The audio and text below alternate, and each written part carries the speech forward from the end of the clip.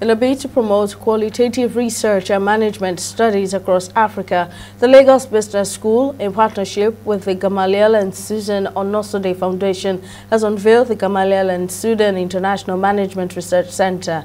While speaking on Tuesday at the commissioning of an international management and research center building to the Lagos Business School, the foundation maintained that the center will impact and improve lives of the people. On his part, the Dean of Lagos Business School, Chris Ogbeche, said the center will help practitioners, businesses and the public sector in succeeding in their operations.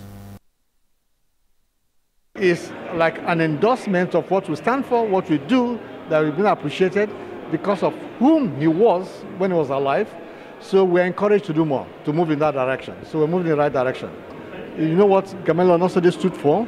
There's a synergy between his own values and the values of Lagos Business School. As an institution, it helps us in our research agenda, because research for us does two things. One, helps us to bring current materials to the classroom for our students.